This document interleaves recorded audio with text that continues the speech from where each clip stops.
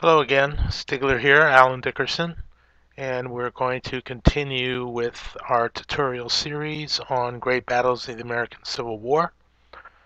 In our last episode, we went through an entire turn worth of activations after doing the start of the turn efficiency determination and determination of how many activations that each side gets. So that is a process that is done each turn at the top of the hour, and we did some movement, but the forces were really not in close proximity to be able to show off fire combat and shock especially, so I thought I would move our forces a little bit closer together and start this one with just some examples of fire combat. So let us go to another stage of the Battle of Cross Keys where Trimble delivered a bit of a rabbit punch to the Union left, and I've arrayed the forces in such a way that I believe mirror the historical situation then. So we've got Trimble's brigade here on the right facing Stahel's brigade here. And what happened historically was that the 8th New York, this unfortunate regiment, um, wandered down into this little depression, came up on the other side, and met a fusillade of Confederate fire and was pretty much decimated. And then the Confederate forces completed a sweep sort of around this side here near the Nichter farm and gave the Union a bit of a bloody nose. So we're going to use that historical example as a guide here for our fire combat.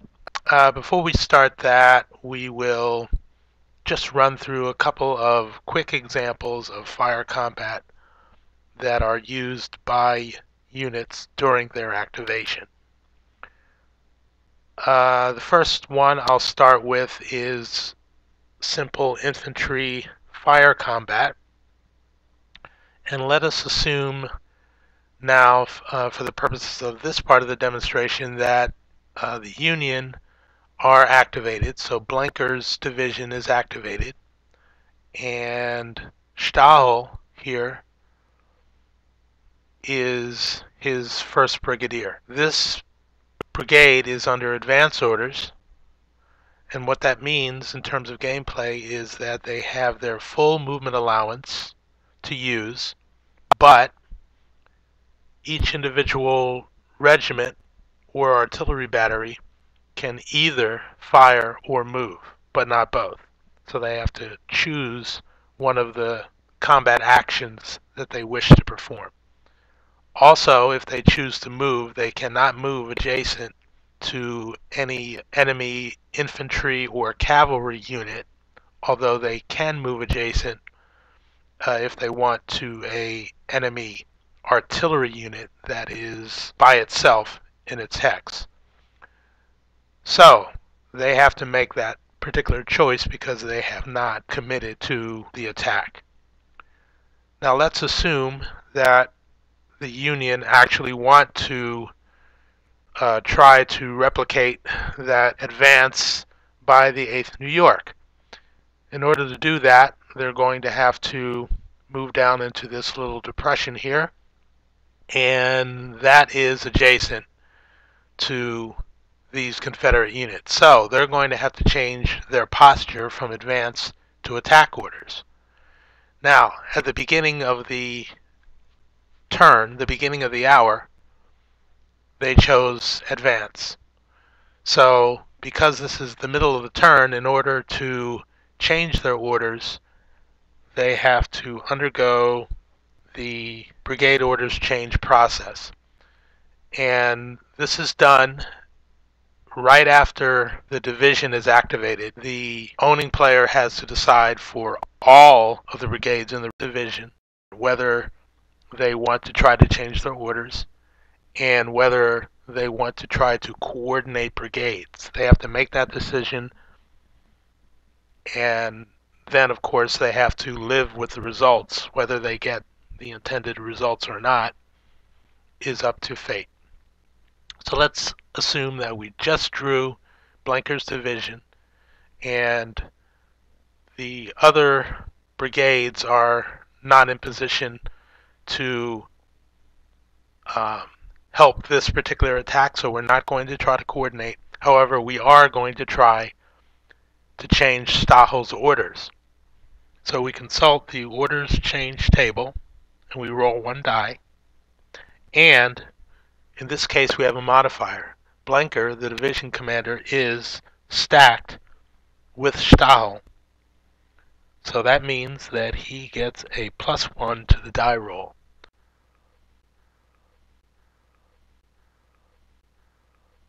So we roll one die, and we get a 9. So that is greater than 6, so we get to change orders.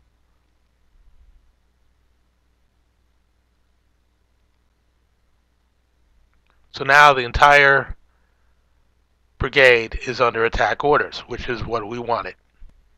Other things that could happen are retains, which would have meant that the brigade stayed in advance orders, and they have to live with that.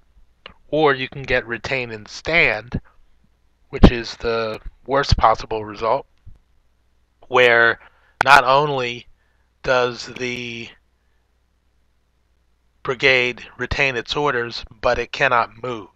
It can still fire if allowed by the orders that it must retain, but it cannot move. That's basically where you've got a lot of runners and admin people running around and nobody knows what's kind of going on, and you've got regimental commanders who are being told to do something and they're saying, I haven't really received orders to do that, and so they just basically stand around and do nothing for the time period that is simulated by the activation. The other thing that can happen is if you roll a modified 4, you get what is known as the loose cannon result. And what loose cannon means is that if your brigadier has a rating other than what Stahel has here, which is an N for normal. Say, for instance, we're talking about Trimble here. He has an A for aggressive profile. Other commanders can have a U for unreliable, which means they could go either way. And some may have a C for cautious profile. If a loose cannon is the result of a attempt to change orders, then an aggressive brigadier will change to attack orders and send every member of his brigade forward toward the nearest enemy and attempt to shock.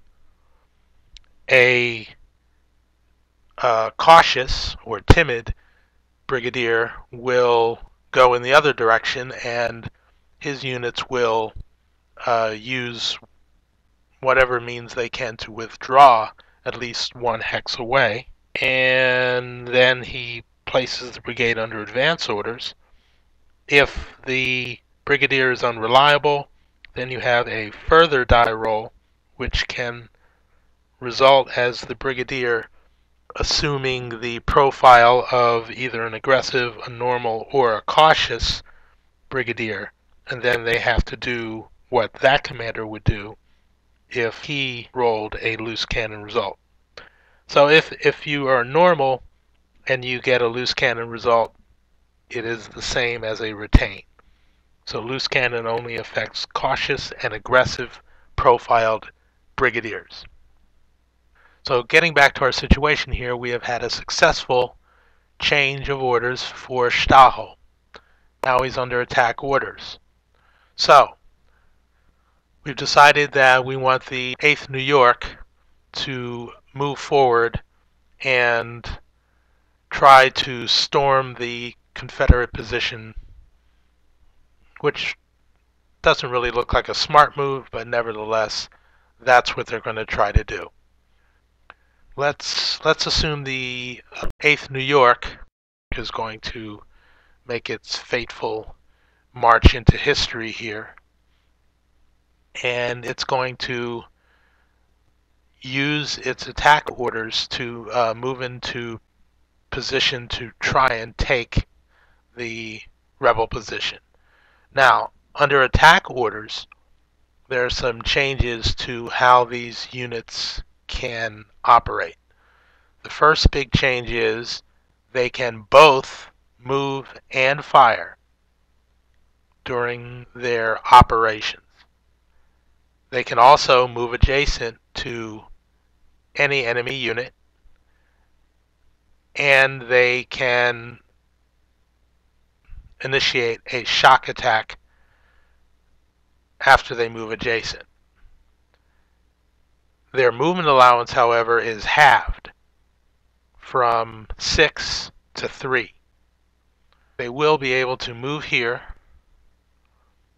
and then fire at, actually they could fire at both of these units ahead of them, and I think that's what they're going to try and do. They're going to try and soften up these two enemy units. In so doing, they're going to draw return fire from both of those units as well. And also, to illustrate another point, what we're going to do is say that the 8th New York is only going to fire at 21st North Carolina. And the reason I'm going to do it that way is to illustrate the fact that when designating return fire, the returning fire forces can return fire with a unit that is not the target of the attacking player's fire. So even though the 8th of New York is firing at 21st North Carolina, it is also adjacent to the 15th Alabama, which can, if it wants to, also fire back at 8th New York, because it is also in the frontal hexes of the attacking unit and is adjacent to the target of fire. This rule was put in there to stop players from kind of cherry picking and finding, say, the weakest unit in a line, moving a unit up to it and only firing at that unit, and only drawing return fire from that unit in the hopes that it can find the weakest unit to pick on. So in the case of a long line of opposing units, it may work out that each unit in a defending line is going to be adjacent to an attacking enemy unit, and they may want to return fire at that unit. However, in the case where you only have one unit that's moving forward, you can't cherry pick one unit and expect the neighboring unit to simply stand there and watch. Okay. Also, once a attack is declared by an attacking unit, the defending unit, before resolving that fire, has to state which, if any, of its defending units are going to then return fire.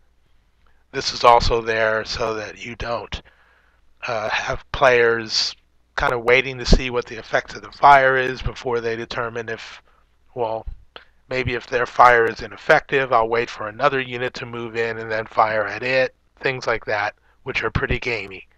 So that's the rule now. After an attacker declares fire, the defenders, if any, who are going to return fire, must also declare. So the 8th New York moves here, declares it's going to fire at 21st North Carolina. The 15th Alabama here is going to also return fire. So both of them are going to return fire.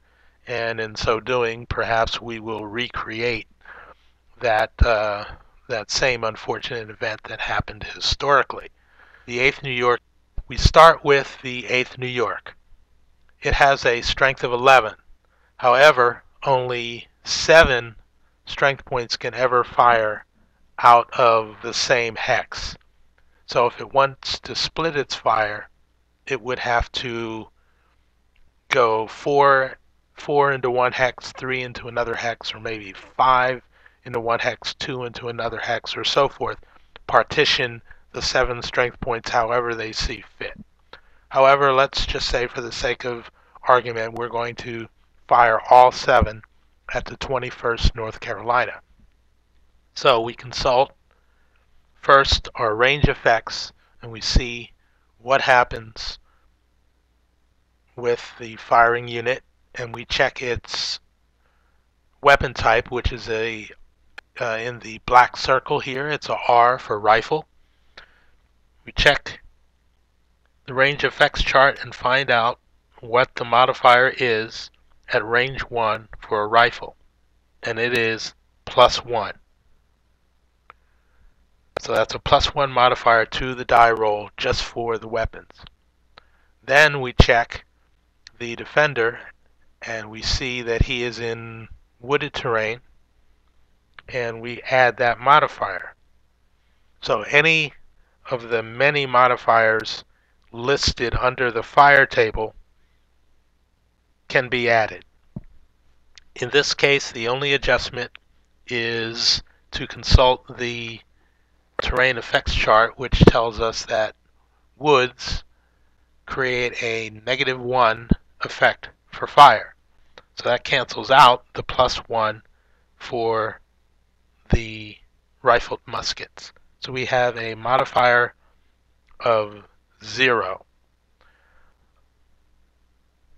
So now we move to the fire table. This is small arms fire, infantry. And we have 7 strength points, so we find the 6 to 8 column, and we roll a die to get the result. We get a 3. The result for a 3 is a lowercase d. Lowercase d means that the defending unit must roll against its cohesion, and it is not modified by the result itself. So the 21st North Carolina has a cohesion of 7, and we roll and we get a 2. 2 is much lower than the 7 cohesion, so the result is no effect. If we had rolled an 8 or a 9, then the unit would have been disordered. That's the fire for the 8th New York. Now we have return fire coming from both of these units. So we'll start with the 21st North Carolina. They are armed with muskets, and at range 1, muskets get a +2. They also can only fire 7 strength points of their 8 out of the hex, and the now defending 8th New York is in a clear hex, so they don't get the benefit of the woods. So we also have let's make sure that down a minor slope has no effect for small arms. Okay, so the slope there doesn't affect the combat either.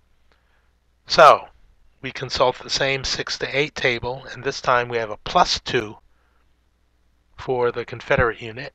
He rolls a 6, +2 is an 8, and the result here is a 1 lowercase d +2. What that means is that the 8th New York suffers 1 casualty, and it must roll for disorder, adding 2 to that die roll.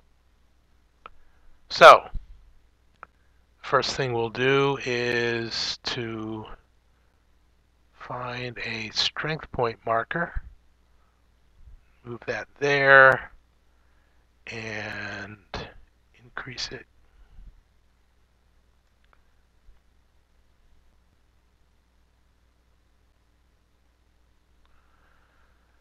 Okay, so he's down to 10, and now he has to disorder, die roll, and add 2. That's a 9, way over his cohesion rating of 5, so now the unit is also disordered. Now we'll rotate this, put it underneath. So that didn't look real good, and now we will chime in similarly with the 15th Alabama, which is also musket armed, and they will fire as well. 7 strength points with muskets, plus 2. He rolled a 0, and that is modified to a 2. On the 6 to 8 table is a D minus 1. So now this unit has to roll for disorder, only will take 1 away from the die roll. He rolled a 6, minus 1 is 5, still greater than this unit's cohesion, which is now 4 because it's disordered. So this causes a second disorder. And we consult the second disorder chart, and that tells us that for a disordered infantry unit that suffers its second disorder as the result of fire combat, the result is that it loses 1 strength point and must retreat 1 or 2 hexes at the owning player's discretion. So let us now decrease the strength to 9 and retreat, let's say, 1 hex, because let's assume that Stahel still wants to press this attack eventually, so they would move backwards. Now note that because they move backwards, there is no chance for the Confederates to get any kind of withdrawal fire, because a retreat is not movement per se. Movement is assumed to be voluntary movement, whereas a retreat is forced movement. There is an example there of fire combat. Let's move forward and let's assume that Stahel is really feeling his oats and he wants to put in this attack in the worst way. So let's assume that he's going to now try with the 45th New York to do the same thing. This is even more foolhardy because we can see that we have this, it's not steep, it's a minor slope here, both going down from this higher terrain, and then also if we hide the units, well, no, there's no slope down there, so they're going to move down this slope and across the stream and try to press home an attack. That's going to be pretty interesting. But, well, let's assume that the 45th New York does have some tactical regimen, and what they're going to try and do is come around to the flank here and press an attack. Now, we do have this gully here in the way.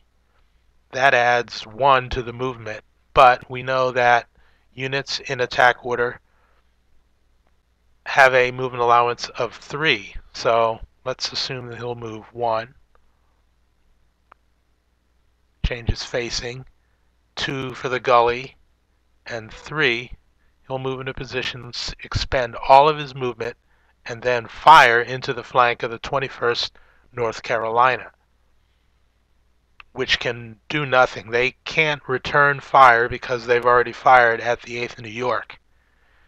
If they had not had a chance to fire, they might risk a UDD to pivot while they are in the frontal fire zone of an ostensibly attacking unit to face it and return fire, but they're not even going to do that because they know that they can't return fire, having already done so. So the 45th New York is going to get an attack here, and we're going to have an additional modifier for flanking fire. So let's resolve that. Here we see that the 45th New York is equipped with ER, or European rifle. We consult the range effects chart and find that at range 1 the effect is +1. We know that for flanking fire we get a +1, and for the woods we get a -1. So the overall effect is +1. 7 strength points maximum can fire out of any one hex, so we're on the 6 to 8 table, and we have a +1 total, and we roll a 9, which turns into a 10. The result there is a 1 and then a uppercase D. What that means is the 21st North Carolina suffers a strength point loss, and we'll reduce them to 7. And also, they are automatically disordered. We don't even roll for it. Lowercase d, you roll for. Uppercase D is automatic. And those are the effects of that fire. All right. Now let us continue that assault, and we will move the 41st New York into position and have him, well, let's see. If he were to move to this hex, he would not be able to fire because this terrain here would block fire into this hex. So that's not going to work out for him. But he could join the assault, and we'll have him go 1, 2, changes facing, 3. Oh, that'll work out. And he will withhold his fire because he doesn't want the 21st North Carolina to retreat away and spoil the upcoming shock attack. We'll move this guy up in support, 2 for the woods, 3 here. Let's say these other 2 units are going to similarly attempt to hit the other side of the Confederate line. So we'll move this unit in first, and here we have, if we hide the units, that's a minor slope and a gully there, so that'll be 1 for the gully, 1 for the stream, that's 2, 3, and he will not fire. This unit will make a similar move, only he will fire, and then the 21st Georgia will announce that it will return fire.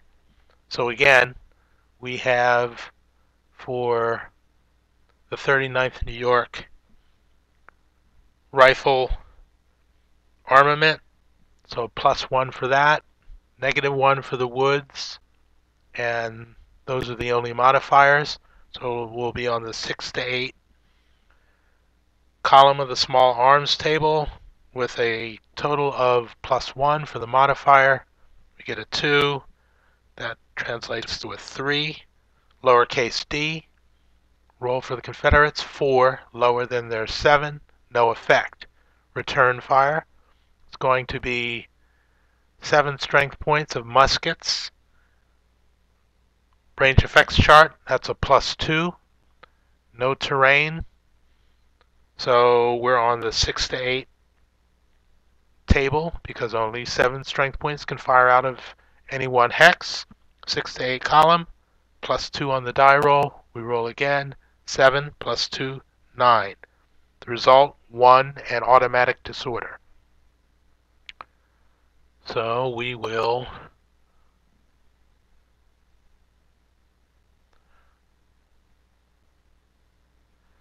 put a 9 strength point marker under him and automatic disorder, so we'll flip him over. Okay, so we've already ascertained that the artillery unit doesn't really have a shot um, due to the canopy of the trees in front of it. He's going to have to maneuver for another position. So let's move him to do just that. So we'll move him down here and we'll change his facing so that maybe he'll have better luck firing this way if the attack goes poorly. The final thing we're going to do for this brigade is to move Stahlhelm into a hex with one of the units that will be shocking. The reason for this is that if a brigade attempts to shock and the brigadier is not present in any of the shocks, not stacked with an attacking unit, then all of the shock attacks for that entire brigade will suffer a penalty as a result, because the attacking men know that their brigadier is kind of hanging back. He's not joining the assault, egging them on, so they're a little less fired up for that. So to preclude that, Stahlhelm will move into this hex, and now we will move to the shock phase. All right, now one thing I will say about the shock phase is that it is every bit as confusing as what it is attempting to simulate. It has 6 subphases within one phase, and they are done in different ways, so it really behooves you to keep your player aid card in hand, and on the back page the shock resolution procedure is shown there, and religiously follow it step by step by step. If you attempt to just wing it and remember it, you're probably going to make mistakes that you're going to have to end up correcting. So don't feel bad that you may never remember exactly everything that happens in the right order, but keep that shock resolution procedure chart in front of you. Okay. One of the important things to remember is that most of the subphases in the shock are performed in the order that the defender wishes, as far as having to make UDDs or for fire. But when it comes down to actually performing the last step, which is the shock combat itself, the shock combats are resolved in either right to left or left to right in a line, so that the attacker doesn't get to try and pick and choose the order in which the shock happens, because that can also affect which units have to retreat, which units might rout, all those sort of things that can happen. The chaos of shock is such that no attacker is going to be able to coordinate with precision anything that happens, and that is why the attacker will simply designate a side of the line of shock attacks for the brigade and simply move to the other side in order. But for the previous 5 subphases, the defender can choose the order in which they make any checks. So the first subphase is that the attacker designates all targets of shock and also of cavalry charges that may have been set up during movement. So what that means is, in this case, it's pretty easy because we don't have a straight line of units where, Some units might have a choice of units to attack. It's all very clear. We have these two units attacking this one unit, and these two units attacking this one unit. The thing to remember when designating attacks is that you can't have any units that are left undesignated for attack. So if, say for instance, this unit were here, the two Union units couldn't say, we're going to pick on the 21st Georgia and leave the 16th Mississippi alone. You can't do that unless that unit were simply adjacent to a Union unit. If it is in their fire cone and also in the attacking fire cone, then you simply can't ignore it. He has to be designated as a target of shock by somebody. So that kind of limits your ability to cherry pick an attack. So that is why there is a subphase for designating, where it is not obvious, who the attackers and who the defenders are for any particular shock. So let us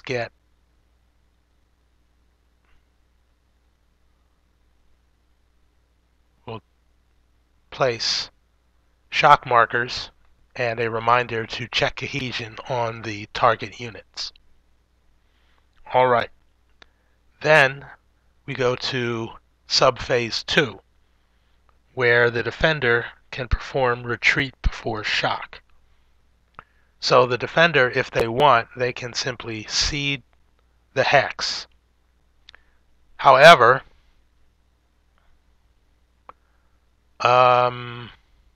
okay, let me explain why a defender might cede a hex without fighting for it.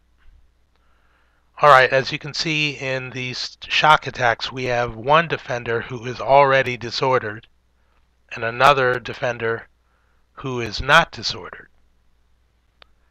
If a defending unit elects to retreat before shock and the unit is, like the 21st Georgia, in good order, they can simply do that. As long as they have a hex to retreat to, they can simply pull back. Whoops, one hex or two, is it? No, it is only one hex for infantry and dismounted cavalry. Cavalry could retreat too. They have to maintain facing, so it's a backwards straight movement like that. And the other thing is, if the brigade that the defender is in is under attack orders, they don't have that option to retreat before shock because they're thinking move forward anyway, so they will not retreat. Trimble is in advance orders, as evidenced by not having a orders chit there, but let's, for the sake of argument, move that there and there. All right.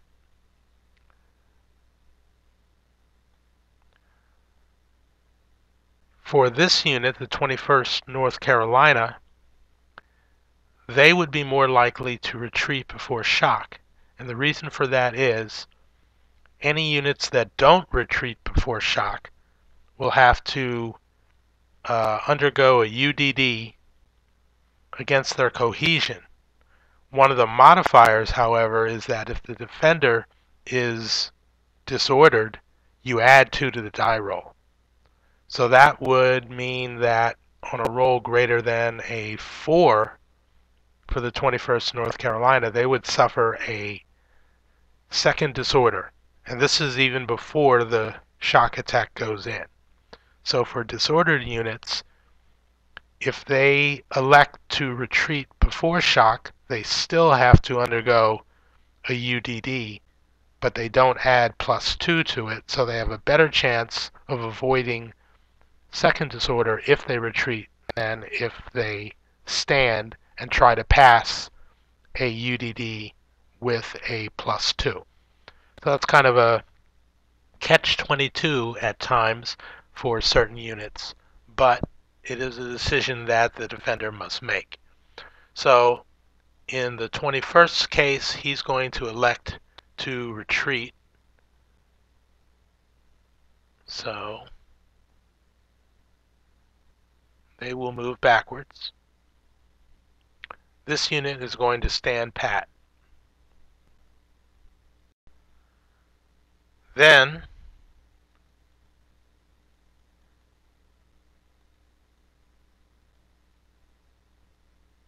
mark the attacking units with may advance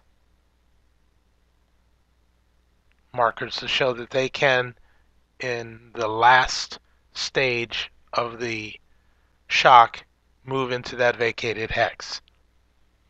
Another thing to remember is that a retreating unit can retreat into a hex containing a friendly unit if there happens to be one there, but they cannot retreat into any hex that is also designated for shock during that phase.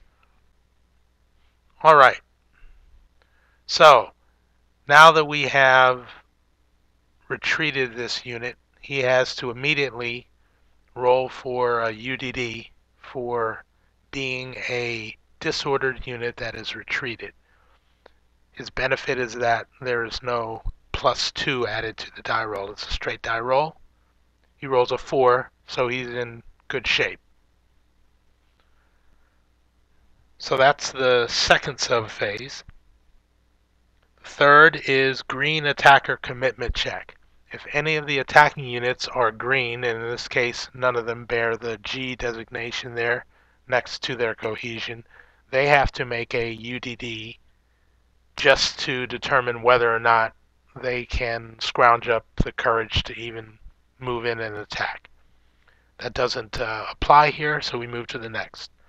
Now, all defenders who did not retreat before combat have to make a pre-shock cohesion check, and so the 21st of Georgia would have to make that check.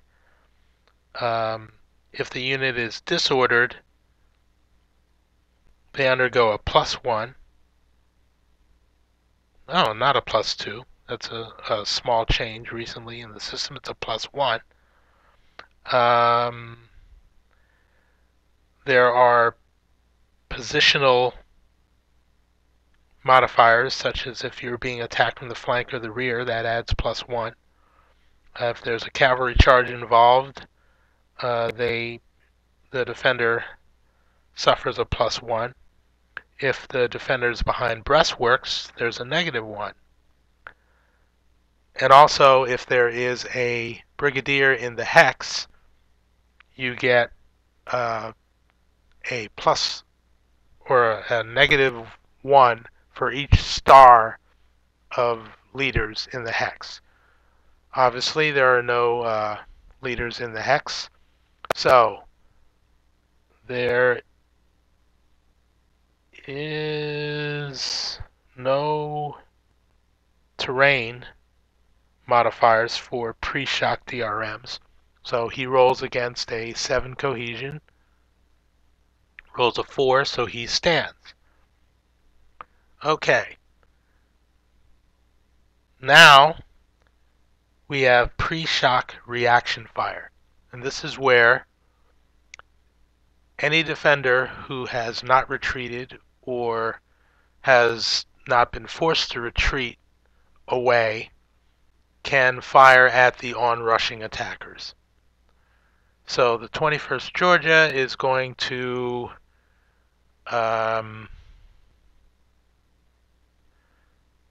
try to repel this larger unit because it's already disordered and it's got a pretty low cohesion. The other unit is only 150 men. They think they can stand that, so they're going to, instead of splitting their fire maybe to try to spoil the entire attack, they're going to go and try to drive off the larger unit. So we go back to the fire routine, which should be pretty familiar to you now. They are musket armed, +2 for that. Defender is not in any terrain which affords any benefit. 7 total strength points can fire out of a hex, so we're using the 6 to 8 column on the small arms and adding 2. We have rolled a 4, plus 2 is a 6. That result is a lowercase d plus 2. So this unit has to, fails miserably. So that's a second disorder for them as a result of fire. So they lose 1, 8, and they have to retreat 1 or 2 hexes.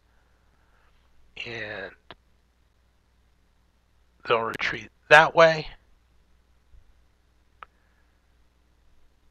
And that takes them effectively out of the shock.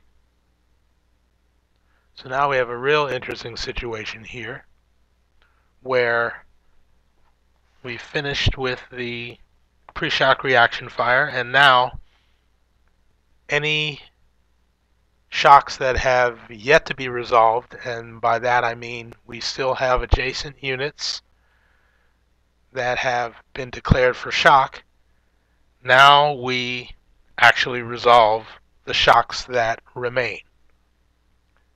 This one has already been resolved by the defender retreat before shock. They're only awaiting the advance at the end. Now we have the very unlikely attack of 3 strength points against 10, but they committed to it and they didn't know that the 39th New York were going to turn tail and run. So in they come. And we go to the shock resolution table. So now we have a mix of pro-attacker and pro-defender adjustments. And the first of which is the odds ratio. We have 3 attacking 10. That is worse than 1 to 3. That is 1 to 4 odds. And we see here on the odds ratio benefit that carries with it a -4 die roll adjustment. We see that the defender is in woods. That carries an additional -1. So now we're down to -5. We don't have any other positive effects. Neither side is disordered. That usually carries a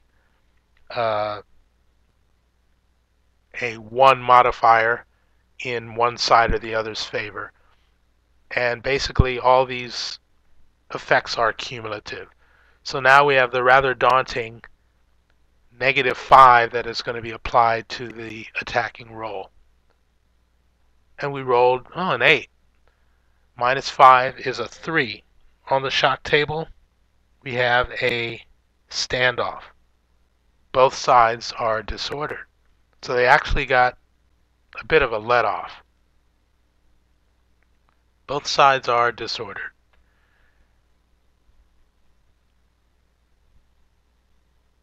Now, after we've resolved all the shocks from left to right, even though there's only 1, we now conduct all advances. For this one, it's a standoff. There are no advances. Here, one of these units can advance. Both can't because that would result in having 20 strength points jammed into 1 hex. We can't have that. So what we'll do is we'll move this one forward. Get rid of the advances.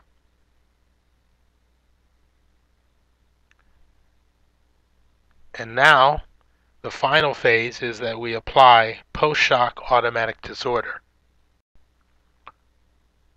This normally only affects attacking units. And in the case of an attacking unit which has gone through the shock phase without being disordered, they do become disordered as a result of post-shock disorder. If, as in the case of the 13th Pennsylvania, they are disordered either before or during the shock resolution, they lose a strength point. to just stragglers and people who wander off during the combat. So we'll give him a strength point marker of 2 and move under. For the defender, this usually has no effect unless they are, say, in march column, in which case they would shake out into advance orders. They would undergo a mandatory change. If cavalry are involved in the shock, the horses will be blown and they may suffer other effects like that. This was a pretty simple shock phase. Other things can happen, such as continued shock, where in the event you have a overwhelming kind of attack and a high die roll for the resolution. One of the results may be that the attacker can, or in some cases, must continue the assault, in which case what would happen is after all of the initial shocks are resolved and the advances are all resolved, then you move to shock continuation. And then this would all happen before you applied the post-shock automatic disorder to attacking and sometimes defending units. So, you've kind of seen what the shock phase looks like, and you now understand how all of a brigade's operations in combat, whether that be fire, movement, shock, are all contained in one activation. There is no everyone move, everyone attack, with fire, everyone shock. It doesn't work that way. In great battles in the American Civil War, a brigade activation and a divisional activation, if you get brigade coordination, are all a sub-contained turn within a turn that happens each time you draw a specific division out of the hat and activate it. So I hope that these 2 tutorials have scratched the surface and kind of given you enough examples to feel confident moving into a game. And the best thing to do is get some cardboard out on the maps, move them around, roll the dice, have some fun with it, and as you get enough reps and move through several activations and several turns full of activations, this will start to become second nature to you, and it will move quicker each time. And then when you get into the really large battles like Gettysburg or Chickamauga or something like that, then you'll be able to move across a map and go through very, very long turns relatively quickly, because you will find that there will always be some divisions which are, say, just moving to contact, so they'll only move in the phase when the march chit is pulled out. And then other divisions will be resting and in reserve behind the lines, so they're not going to do a lot when their chit is pulled. And you'll find that most of the action will happen for those divisions that are really locked into combat. Oh, before we go, fatigue. I do want to touch on that. Fatigue is a optional rule, but many people feel that it shouldn't be optional, and I am one of them. I think everyone should use that to temper the cardboard general's tendency to treat the men just like cardboard, in that they don't really see the blood and guts and death. So it's really easy to push a cardboard counter forward and drive them to and beyond what you could normally expect of men without there being some effects. The basic rules for fatigue are that during a turn, if a unit uses more than 2 activations per turn, the fatigue for that brigade will go up by 1. If a unit, an individual regiment, is the target or the participant in more than 1 shock phase per turn, they get +1 added to their fatigue for that second and third and fourth shock that they are subjected to or attempt to participate in. And these are all kept track of normally at a brigade level. And as you can see, if you start adding fatigue, a brigadier or a brigade has a couple of free levels. The first time you invoke brigade, the status becomes okay. There are no effects of it. Then the next time there's a 0 effect. So in effect you get 2 free levels of fatigue. Then after that you move into the detrimental levels of fatigue. What fatigue levels mean is that you take that number, in this case 1, and you subtract it from every fire die roll. You add it to any UDDs that the regiments in that brigade have to undergo. It's a negative in shock if you are totaling up your modifiers for shock. Over and above the checks against cohesion, there will be a -1 against your shock attack, or a +1 in favor of the attacker if you are the defender in the shock. And as you can see, if you get to +2 and worse, these +2 and -2 things will really start to tell on a unit. And these effects stay with you until you can move the unit back, put it in reserve, and then you can fix a lot of fatigue all at once. Or if you have a brigade which can go through an entire turn without any of its units doing anything more strenuous than attempting to rally, they can reduce 1 level.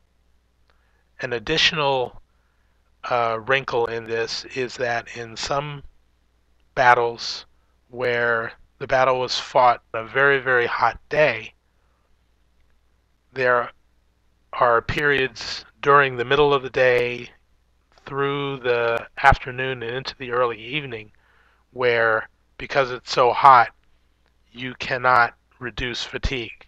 It's just too hot and the sunlight is too direct, and you just have to wait until the end of the day when things cool off before you can start to recover fatigue. So the fatigue rules really make a player choose wisely when to put in an attack. You can't have an attack every turn, even though the enemy might be right in front of you and there's no terrain in the way. You can't just keep assaulting a determined enemy, and if you fail to drive him out with fire, you can't just keep attacking him and thinking that you're going to get the same results or the same effectiveness of attack each time you go in. It's going to deteriorate, and relatively quickly. So fatigue is another part of the game that is very important. Another thing that I kind of left out and will go into is that during a brigade's activation, when it's moving, firing, setting up for shocks, an additional thing that you can do is attempt to rally during your activation. And what that means is if you have a unit that is already disordered, hasn't done anything yet during this activation, they can attempt to recover from disorder by simply making a die roll or a UDD against whatever their current cohesion is. If they roll that number or lower, then they recover from disorder. If they roll higher than the number, but less than twice what their disorder is, just nothing happens, they remain disordered. If the roll is twice or more what their current cohesion level is, and in this case, if the 8th New York were to attempt to rally and rolled an 8 or a 9, then in addition to not recovering from the disorder, they would also lose a strength point due to stragglers deciding, well, this is enough, I'm heading for the rear. Brigadiers can attempt to assist in rally attempts by simply being in the same hex as the unit that's attempting to rally, and they will subtract from the die roll 1 for every star. So a brigadier will reduce it by 1, a division commander will reduce it by 2. However, one thing to remember is that a brigadier or a divisional leader or even a corps leader can only affect rally results at the end of their movement for that activation. So they can either attempt to rally units in a hex that they started in and then they cannot move, or they can move to that hex, assist in the rally, and then they're done for the turn. So what that means is, in Stahel's case, if he wanted to